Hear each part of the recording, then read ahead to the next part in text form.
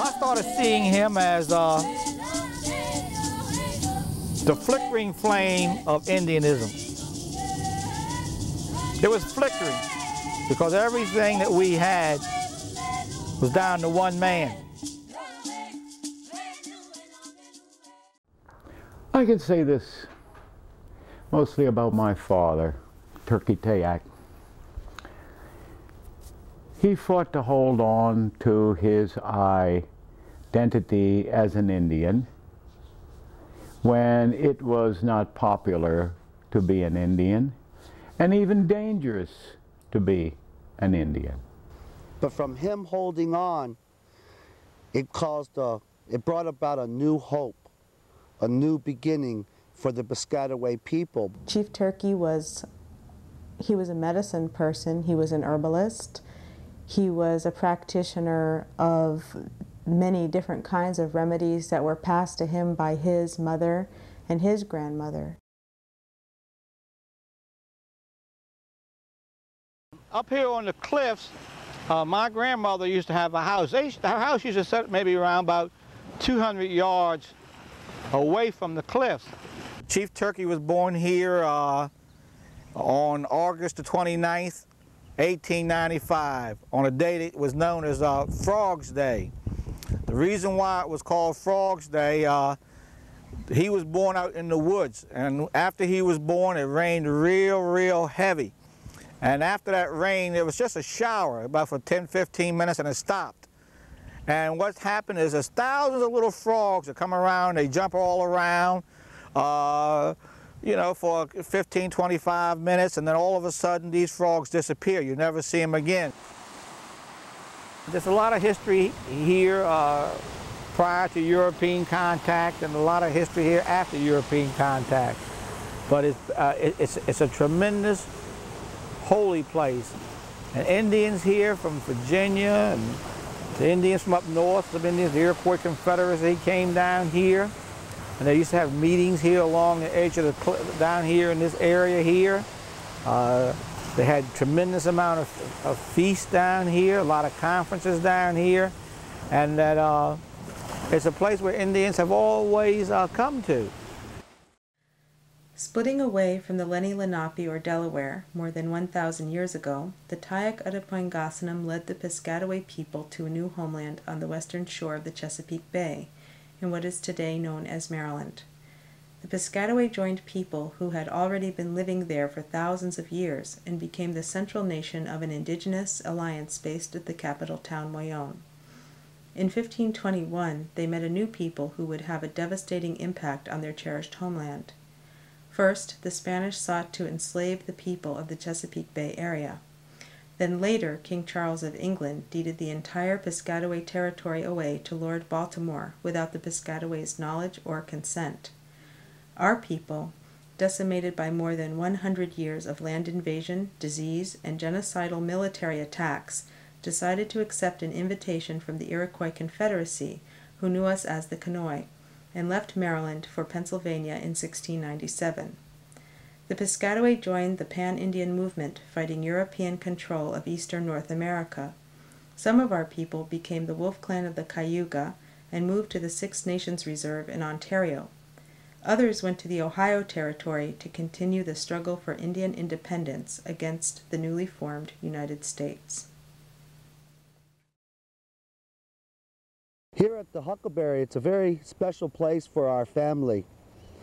When our people returned back from the Ohio Valley, they were allies along with the Tecumseh from the Shawnee people.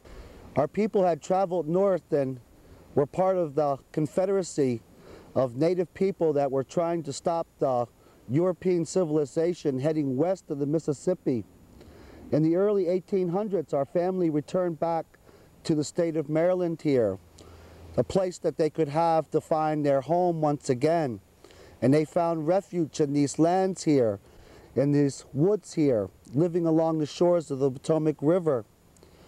There's still Indians that come here, that consider this land here holy, that's sacred, that has their ceremonies here, They come here to pray and to meditate. So it's a continuing thing. It's not something that has become extinct. God gave us this land right here. God put us right here. And these sacred sites where Indian people have came for millenniums. He was born with a very strong pride in him, a very strong pride that he was a Piscataway Indian. He held on to the tradition. He held on to the culture. He held on to the medicine. He held on to the songs and dances. For the Piscataway people had already suffered over 300 years of oppression. He spent most of his life in this area, even though later on he had a home near Washington, D.C. also. But a lot of the Piscataways had moved up near the Washington areas during World War I because of jobs. I remember my father used to hunt a lot, used to tell me stories about World War I when he fought in the trenches in France, when him and his brothers sold their horses after they had ridden into town, into Washington, joined the army, went off to fight the Huns. And at that time, he was machine gunned, he was gassed, he was a young man and he was given 6 months to live. And he returned back home here to the Huckleberry, where at that time in his life he started learning about the medicine, part of our culture, part of our tradition. He had a lot of knowledge that had existed within the Piscataway tribe for centuries, and he possessed a good amount of it that he had learned from his mother and his grandmother. And I admire Turkey for it because he was a man who really had a whole lot of knowledge of life and what it was all about, and especially the concern for his own people. He wasn't just a person who stood up for the rights of Indian people. He was a person that stood up for the rights of other poor people, people in the labor movement. The people from the bonus army were in Washington. These were men, these were veterans of World War I who were supposed to have received a bonus after they had returned home from the war, and they never got it.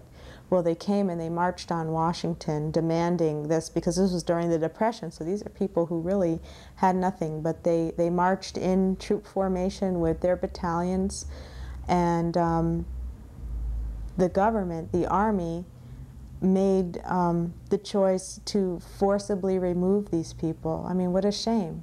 You know, these were the people who fought their war for them, took the brunt of it. Many of them had been wounded. Their lives had taken terrible consequences for their involvement, and they had made that personal sacrifice. And the very system that they had been duped into thinking was going to stand up for them came and attacked them as well. So a lot of these guys were being arrested, like they were just sweeping through Washington and arresting these people. And Turkey hid out a lot of these people in his house because he also marched in the bonus army. Chief Turkey and my father met first years and years ago, back in the 30s, and that friendship grew on through my father's marriage to my mother, and where he remained friends of the family. After my parents passed on, he would come visit me on weekends and to see that everything was okay with me.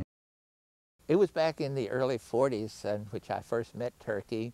A Mr. D.O. Crawford from Washington had a group of boys from the inner city in which he called the Indian Scouts, in which he brought down. And he brought Turkey down with him, and that was the first time that I had ever met Turkey. He came down a number of times, and we got to be quite good friends. They spent many a night here camping out, having campfires. When I first met Turkey, he told me that when he was a young man that he did a lot of camping and all around the area, and this was one of his favorite areas. At that time it was almost totally unsettled. There was only 1 or 2 houses here, and no one cared if you camped. So he spent a lot of time here on the Nanjemoy Creek. Turkey told me that when he would camp up here, he never had any problem of getting all the food he needed from wild game or fish that he could catch here. So it was truly almost a paradise for the native people when they lived here.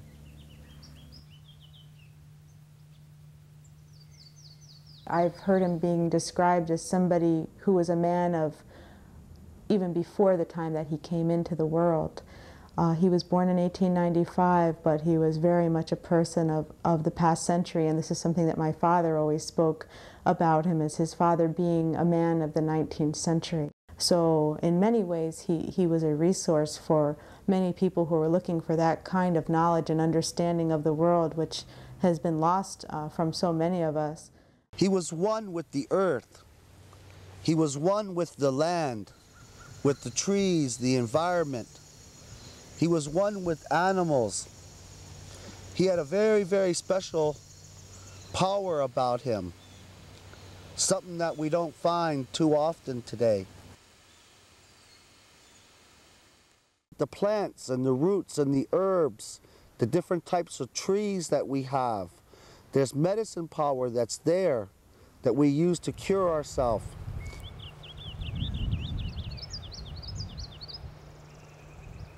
He could just walk up and down these cliffs and says, you know what, Billy? He says, what you see here is God's pharmacy. He says, there's everything here that can cure people. He said, if it isn't growing, God put it here in the earth. And these were what he was referring to as the medicinal clays that are here in these cliffs. What I remember most about my grandfather Turkey is when we would go to Huckleberry. We would go down there to get his herbs and his different roots and medicines to make his snake oil and his, I don't even know the name. Actually, the other one was called No Name. It had no name, but it was like a brown oil. And the snake oil we used mostly for headaches and sore throats, earaches, just about everything. And what I remember most about the snake oil is when he would use it on me for my headaches. And he would massage it into the temples of my head and into the right back in here on my neck. And it worked. He always got rid of my headaches for me. He had very strong hands, even up until, you know, he died. He probably had the strongest hands of anyone I ever knew. I wish it had been written down, that because we do have some of the knowledge, but we don't have the extent that Turkey had. He was just an encyclopedia of knowledge. Every plant and herb and certain ways of mixing them and certain things that could be done to them, those were things that he knew. We also went to the burial grounds a lot with him and look for arrowheads down there or just go down and just walk around. He never really had a whole lot to say, but he was very smart, very knowledgeable. And on the burial ground, one day, one of the girls was down there, and something bit her on her lip. And her lip swelled up real big. And my daughter took her to Turkey and told Turkey about it. And what happened, Turkey had a pouch in his pocket. And I guess he had some herbs in it. And what he did, he put it on her lip. And when he got through with putting this herb on her lip, by the time he finished spreading it on, her lip had gone down. He traveled all up and down roads to go see people who were sick, who had, maybe they had a rash on them or boils, or you know, they could have pneumonia, or they could have, he had a famous medicine that he called it the No Name, and that was a skin medicine. It would take away all of rashes on your arm, pimples, and any kind of irritations on your skin, and he never had a name for it, so people just say, well, what's the name of a chief? He says it has no name and became known as the No Name medicine. He would wear eel skins around the joints of his arms, the joints of his legs and his feet to take care of the problems of arthritis. there was a medicine that he called that was called snake oil. He would take the eels that he would catch not far from here in the Potomac River there, and he would make his snake oil, oil that he would make that was good for infections. He used snake oil and some of the plants that he prescribed for swollen joints and things of that nature. And I remember one time my wife was having a problem with a swollen knee, and he came by and brought some stuff and put on my wife's knee, and wasn't too long before it was healed. After I'd sailed for a half a dozen years, I got drafted into the Army for Korea. I had 6 months of combat there. I ended up in the Philippines driving an LCM with a topographical surveying unit. And I came home and I was getting terrible headaches. One doctor said rhinitis, another one said sinusitis, one said tic douloureux, another one said trigeminal neuralgia. I'm not sure what it was I had, but all I knew, I had headaches that would put me down on my knees, blind me. I mentioned this to my father one time, and he says, "That's all right, son, I'll take care of it." And what I remember when we walked into that room was my dad sitting in the chair and Turkey with his hands reaching up into the base of my dad's skull, like just pressing on it. My dad was like screaming his head off because, I mean, it really hurt. And he said later that he felt like Turkey had like reached up under his skull and was like almost like massaging like his brain or his spinal cord or something. That was just so, it was very penetrating.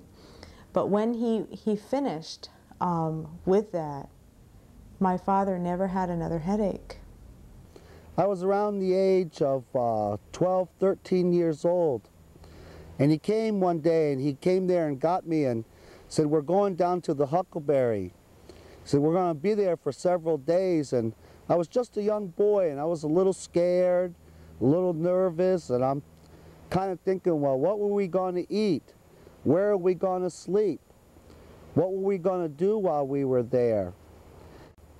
But when we got here, things start to make sense. We spent the days out here walking throughout the woods, showing me different types of roots and herbs, things that you could use to heal yourself. And he always said that you never take the whole root because you'll destroy it. That this plant here, it gives us life. It helps heal us. It helps cure us. And if we were to kill the root, then we would kill the medicine then. It would no longer be there for us. And then after several days of that, we talked about our tradition and our culture and who we were yesterday and who we are today as Piscataway Indian people. And on the last day of that time, my mom and my dad and several other members of the family, we all gathered here, and I was given my Indian name at that time, which is Wild Turkey, the symbol of our tribe. Well, I think all of that was all the things that he did when we had gatherings of that nature, ceremonies or something, it was all part of trying to keep things alive. The Tayacs were the leaders, and they have an unbroken line of descendants from the time that they first came in here and established their main village at Moyaone up in Piscataway Bay. A lot of what Turkey knew of the land he got from spending a great deal of time on the land. And one of the main places that he spent in his life was our burial grounds, the Piscataway burial grounds, which we call Moyaone. Hundreds and thousands of our people are buried there, and it's also the site of our ancient village. where our people had been free at one point. So that's a very important place to us, not just for the sacredness of it, but also a remembrance of knowing that at one point our people were free at this spot, and again they can be free there someday.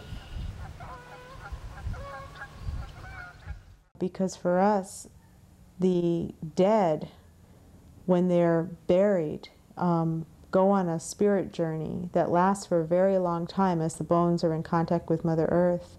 And also the ancestors that are there intercede for us on our behalf to the Creator. So when archaeologists started to excavate that area, and it was done under the direction of a woman who had bought property there, named Alice Ferguson, that really, it really hurt that spot. It really hurt the dead, it hurt the living, and it hurt the land. Turkey actually had seen this happen, and my dad saw it, my uncle saw it. They saw hundreds of people just being pulled, yanked, ripped from the earth. And not just being ripped from the earth, but also they believe being ripped from the world of the spirit, from the journey that they had been given the instructions to be on.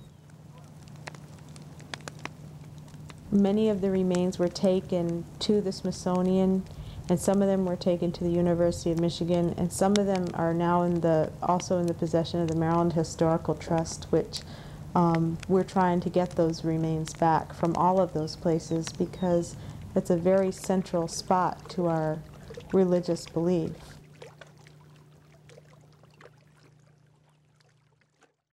We believe basically that no one owns the earth. No one person owns the earth. It's just held in a trust by one generation for the oncoming generation. Our footprints are on this land. My dad's footprints, my grandfather's footprints. Each generation is in stewardship of the land, and that it means a great thing to preserve the land. Because without land, you're not a people. You're just a part of society.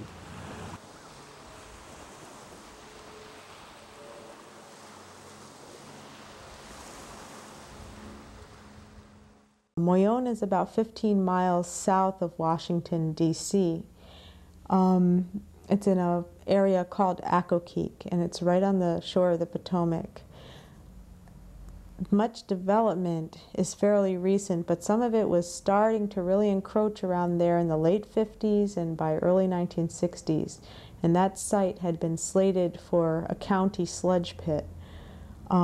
Turkey at that time made a decision, along with a number of other local people in the area, that the best way to protect the site was to turn it into a national park. He decided to take the 20 acres which had been held sacred by the Piscataway people and put them in the trust of the Park Service. The Park Service would not be, it wasn't really for ownership necessarily, it was more for custodial purposes, for taking care of it. He believed that this was the best option at the time, and maybe in fact that was the only thing that he could have done to have saved the site in any way he could. What happened is that on the date of transfer, he made a verbal agreement with Stuart Udall, who was the Secretary of Interior, and he asked for two things. One was that he could be buried at that site with his ancestors, and two, that his people would always be able to go there. Those were the agreements, and that was made. What we found later was that while they took the land, as always, they didn't uphold the promises.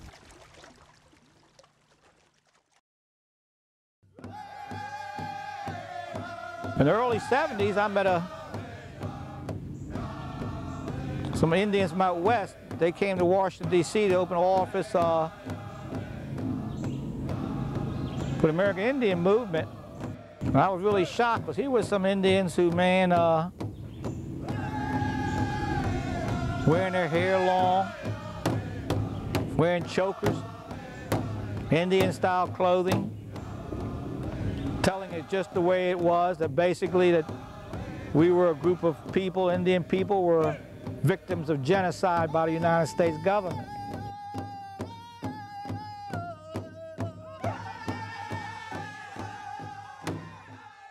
Then after I met these guys, I went over to my dad's house and that I wanted my dad to check them out. He told me to bring him on over there and that he would talk to him. And he said that, Billy said, I never thought I'd ever see it again in my lifetime. He said that these people are preaching Indianism, to be Indian, pride in being Indian. And he says, you know what? He says, I pushed those young boys and did every trick I knew to get them excited, to make sure they weren't lying and everything. And he said, they were straight. And he says, I was real, real proud of what they said and everything. And he said that I think they for real. They're for real. There was the Trail of Broken Treaties. That was the occupation of the Bureau of Indian Affairs. And that Turkey got in touch with me and said, I hear the Indians took over the Bureau of Indian Affairs. And he says, is that true? I said, yeah, that's true. He says, were those young boys involved in it? I said, yeah, they were involved in it. He said, I want you to come over here and get me. I said, well, what do you want to do? He said, I'm going down there with them. He said, because what they're doing is right. And he says, it's our duty and it's our obligation to go there and be with them, me and you. And he said, I don't know what the hell's going to happen here, Billy, but he said, whatever happens to the people here is going to happen to us because we're with them 100%. And he went every single day to the Bureau of Indian Affairs until the end of the occupation. Then later on, these other walks started coming back in. A lot of these walks were to protest the treatment of Indians. One was the longest walk that came all the way from Alcatraz, launched by Chief Bill Eaglefeather. Now, when these walks would come in, Turkey told me, he said, you be sure to tell me about what's going on and that you come over here and get me, Billy. He didn't believe in telephones. He said telephones disturbed your sleep. They were too modern. He says, if you want me, you come over here and you leave a note on my door for me and I'll get in contact with you and we make arrangements to meet. He told me, he said that he said he just had to be here for the Indian people. He said it was a critical time for the Indian people and he was there. He always walked up front with the elders. One of the things he would do, he would always carry, when he went on official meetings, he would carry his bonnet that he had, and he had it like in a paper bag, a brown paper bag. He loved the brown paper bags. And that before he'd go into the meeting, like with Senator Fulbright or some official, he would say, wait a minute, and he would take the bonnet out and put the bonnet on his head. And that represented authority of who he was. He was a chief. He'd go in and say, we're going in here officially. That's why you got to go in here properly. He says, you got to represent yourself properly. And he says, that's why I'm doing this here. During that time period, we suggested that Chief Turkey appear at the National Park. He had an agreement with the Department of Interior when the park was created, that he would have the right to be buried there because he wanted to be buried with his ancestors, the old people, the ancient ones. And he had a right to be buried there because he was the one that kept the traditions, kept everything alive. And he himself had marked the spot by planting a red cedar tree, a sacred red cedar tree. So he knew exactly where it was that he wanted to be buried, and it was in the graveyard, the section of the burial grounds that had belonged to the chiefs. He went to the Department of the Interior to arrange for his burial. He was told that he had no such rights. When he said that Secretary Udall had made the agreement with him, they said, he never heard of you. And so up until his death, he took an active part in the lobbying to get himself buried there. They lied to him, just like they've always done. They lied to him. He was pretty shocked because he was in his late 70s. And he had to go to he didn't know what to do, and he said, well, Chief, the only way you're ever going to get buried there, since it's a national park, you got to get an act of Congress to get you buried in there. the dying wish that Turkey had was to be buried at that site. He said, "Bury me there and I will be able to help you always."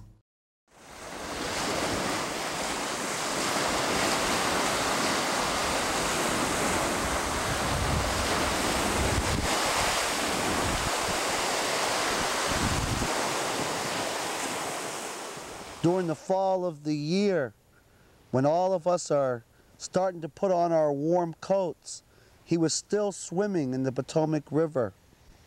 He said, "It's good for you. It helps heal you inside, and it takes care of your physical problems, for the water has great power to it. It has great spiritual power and great medicine power to it." He had gone fishing for herring on the Waikamico River, and he was in cold water in November, pulling in the nets. And he was looking at the younger guys who were complaining like they were weaklings. You know, complaining about cold water, and it's only November, it wasn't winter yet, there was no ice on the bay or ice in the river, not yet.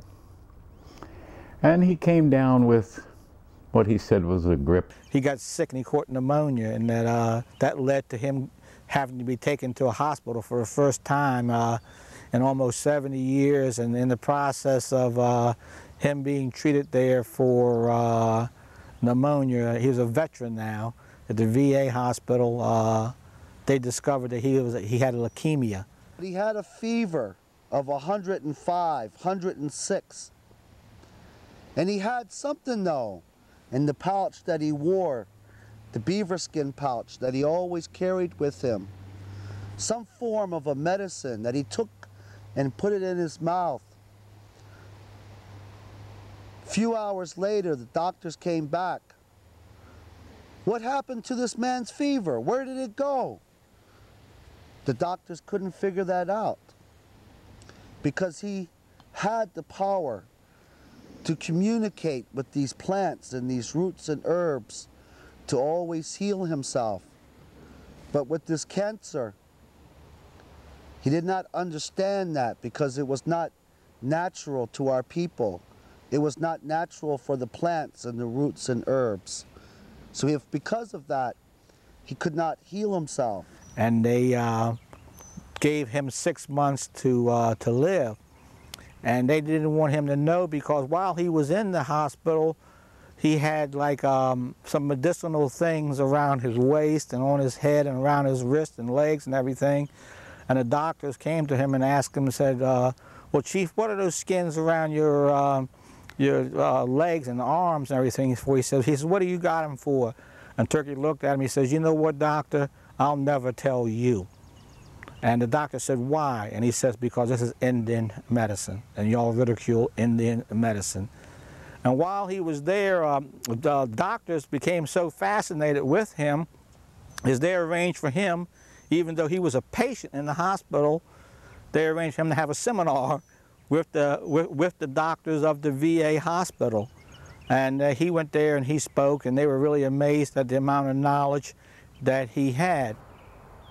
I remember when he was in the hospital there, the Veterans Hospital, and we just prior to his death, and I remember him saying to me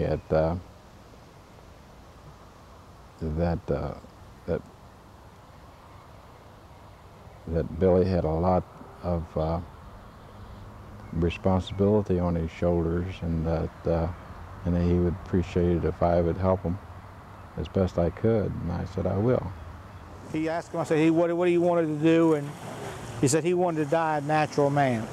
He said he was a natural man all his life, and he wanted to die a natural man. December 8th, 1978, Chief Turkey died.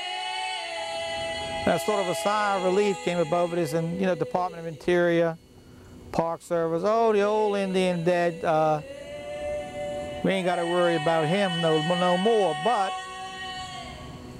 they didn't know me, didn't know his son, didn't know that Didn't know the impact that the AIM movement had on people in this country, and I refused to bury Chief Turkey. A treaty's a treaty. He made a treaty with the United States government to be buried there. And they tried to renege on it, and they weren't going to get away with it. And I fought for almost a year to get him buried there. Went everywhere and spoke to people. 5 people, 500, 5,000, it didn't matter. All over the United States. To get him to put pressure on Congress, you know, and newspaper articles came out, all he wants is a grave. By 1979, through the efforts led by Billy Tayac and Piscataway Nation, and by many, many hundreds of Indian people all across the country and other people of other backgrounds of goodwill and good conscience, an act of Congress finally passed. Congress finally relented, and the man who really pushed the bill very hard was Senator Paul Sarbanes of Maryland. And he was buried November 11th, 1979, almost 11 months after his death.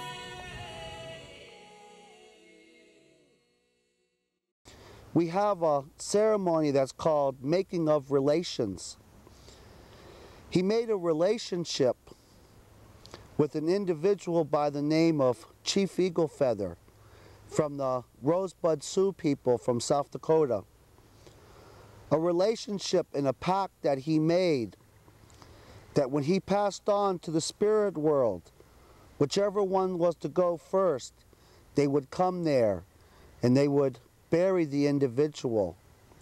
And when he passed on to the spirit world, he wished to be buried in his traditional sacred homeland. And he was buried there at that time. And he was given a full traditional native burial. From the ceremony, the making of relations. And I was a pallbearer for him, and was able to carry his remains for that final journey for a while. We kind of during that procession we tried to let as many people be pallbearers as could. We couldn't bring a vehicle in to the gravesite. In defiance of the act of Congress, the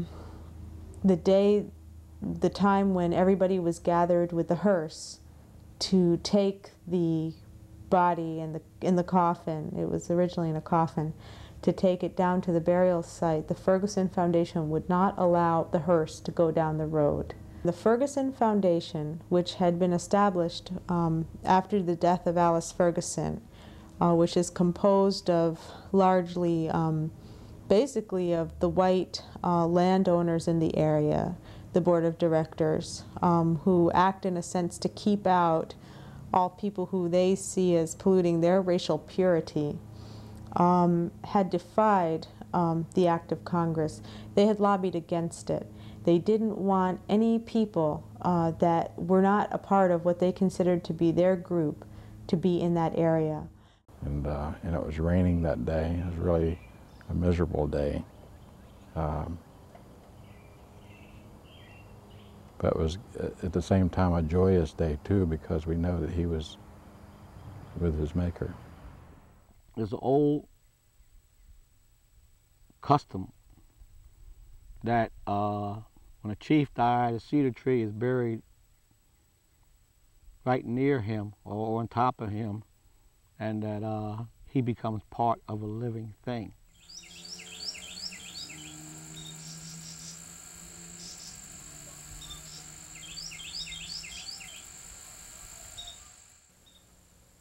And that tree today has really grown. And I was one of the pallbearers for Turkey to be buried there. And it's a lot of remembrance go along with him to that grave.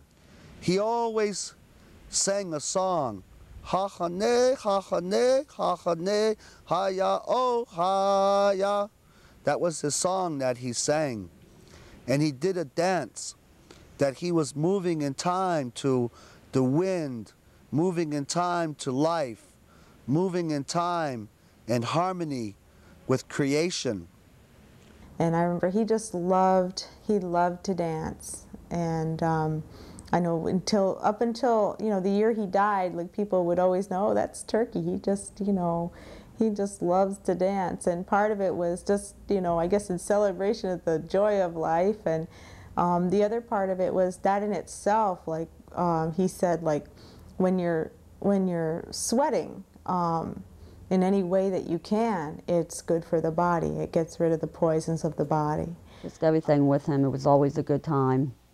There was never any, you know, conflict, any hard feelings of anything with him. Never no fights or anything. It was just a good time, peaceful times when he was around.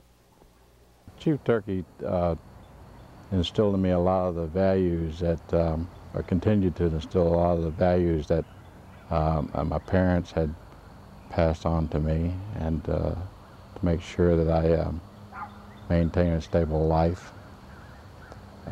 I think that carried on through my Navy career and through the rest of my life. Up to this point, I tried to instill those values in my children. It meant a lot to me. And those things that he, like I said, he instilled in me as a child, I've carried with me all my life. So. A few years ago, they started changing the names of the roads in the county, and within the last year, they decided that all roads in which there was more than one dwelling had to have a name.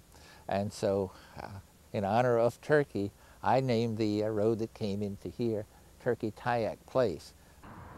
He walked just about everywhere. I don't recall, unless somebody volunteered to offer him transportation. That was pretty much his mode of travel, was walking. People would say, oh, I knew your grandfather. He, you know, he would be walking down the street hitching a ride, and he'd be wearing that old World War I wool coat, and we remember him that way. When I first seen him, I was about 10 years old, and I was at my uncle's house. And Turkey was coming around at that time, talking with people, trying to get them to join up so they can start Indian school. He wasn't afraid of anything. He wasn't afraid of anybody. He always stood his ground when we were at Huckleberry or down at the burial grounds, where we, as you know, probably had lots of complications and confrontations with the Park Service. And he always stood his ground. He would never leave. He would stay until he was ready to go, regardless of what they would say.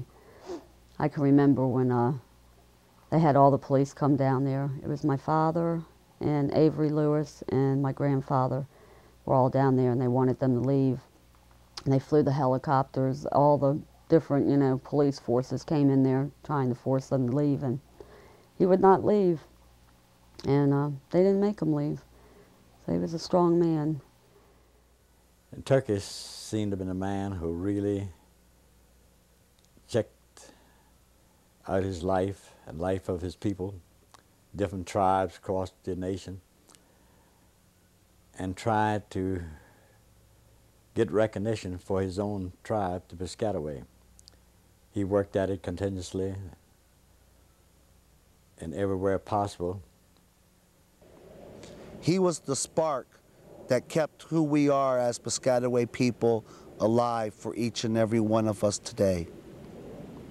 Many times it's been said that the spirit is the flame. The spirit is the fire. The souls and the souls of our people are like fire. And they also say that we have that for Turkey, that he was one of the ones that had the fighting spirit. Even though these flames they tried to kill those flames off, that they had tried to dampen them, but we knew that there were embers, and there were the flickering flames. It was called the flickering flames of Indianism, and that was Turkey.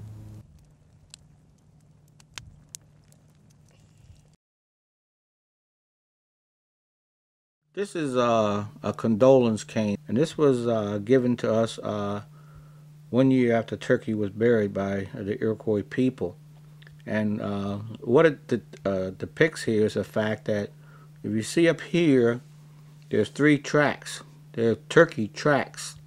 And our history tells us that there was 13 chiefs here were in existence before the coming of the Europeans to our land. And they came to our land in 1634.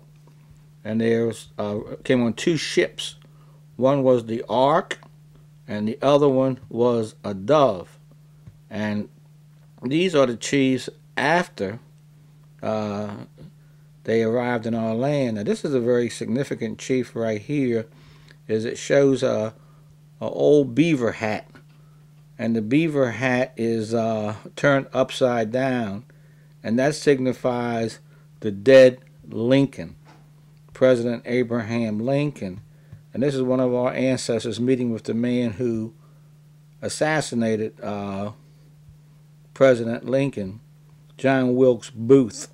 And he helped him escape from Maryland into Virginia. And this is Turkey, the square peg right here, Turkey Tayac.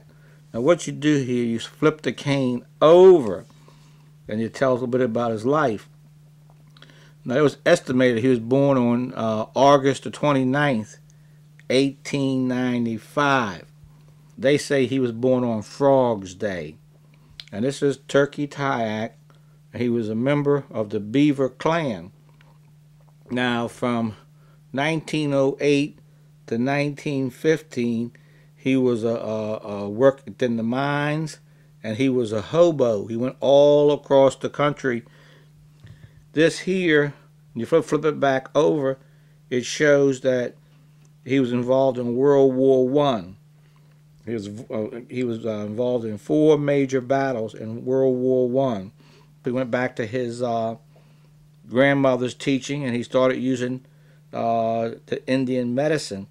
And this is like an eel skin here. It means Choctaw Chink. It means principal chief. This is my mother here. He married my mother, and she had 3 boys and 2 girls. And this is the day I was born right here. And then he was married again to his second wife, and he had the same thing, 3 girls and 2 boys here. And he died December 8th, 1978. And this he's up on a scaffold. That shows of a dead chief. And where he's buried at, in Accokeek, Maryland, there's a sacred cedar tree there. And he told us that when he passed on to the spirit world, that he would be able to still help us from that sacred tree. We gather there every year, and we have a ceremony there that's called Feast of the Dead, where his family, other native people, and friends come there today.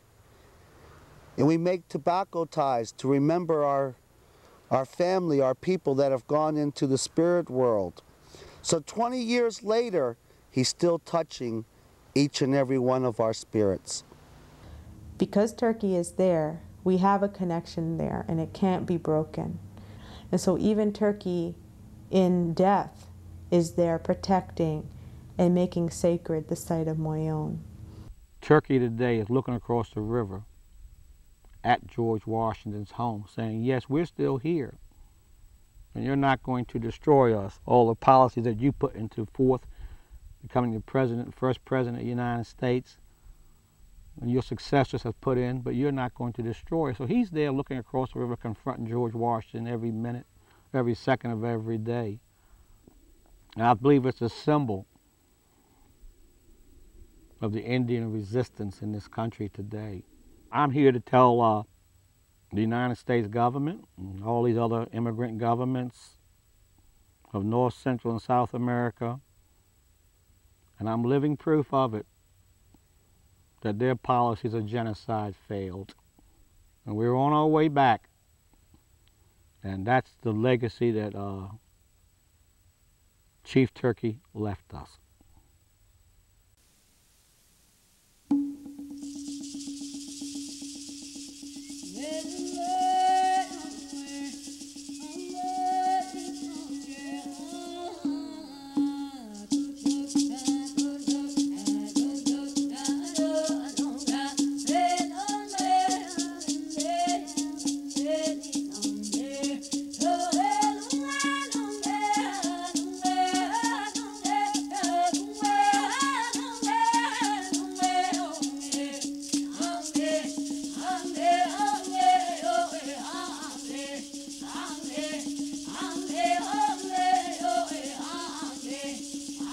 Yeah.